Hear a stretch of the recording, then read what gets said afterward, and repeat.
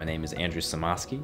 I am a third-year MFA candidate for the Art History and Design program here at MSU. Beyond just being fully funded, beyond just my experience with the faculty, the grads that are chosen to come here, I don't know how they do it, but they pick the right students, and we all do kind of click in some way. We're all different, but yet we all share this kind of commonality of wanting to better ourselves, wanting to better our work, not as a competitive nature, but as this support group, as we challenge each other to do better. As we get together at least once or every other month or something like that outside of school, not only just as a break, but as a way to support each other, shoot the breeze and try to break out of that seriousness, to keep the studio light, to keep the studio playful, so that you don't get such a headspace where you can't see things clearly.